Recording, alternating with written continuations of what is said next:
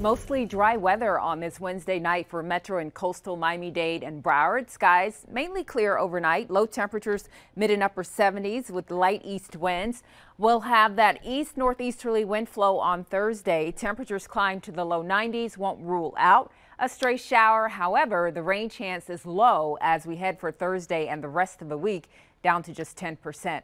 Temperatures forecast to reach the low 90s, 87, 88. That's about normal for this time of the year as we head toward Memorial Day weekend. So we're still running a little bit above, though our humidity not quite as oppressive as it was last week. So this is the 7-day planner that you can always get on local10.com. You can watch us on Local 10 News, Alexa, for other updates throughout the day.